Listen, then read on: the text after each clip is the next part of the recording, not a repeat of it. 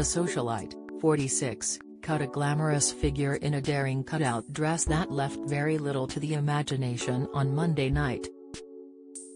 Lady Victoria opted to go braless in the risqué black dress, which allowed her to flash the flesh in the tiny dress that featured a veil that trailed behind her.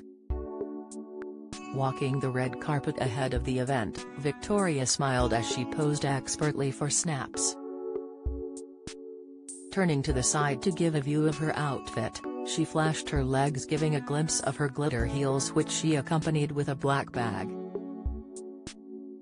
The model wore her blonde dresses in a ponytail, showing off a glowing complexion and fresh face with natural-looking makeup.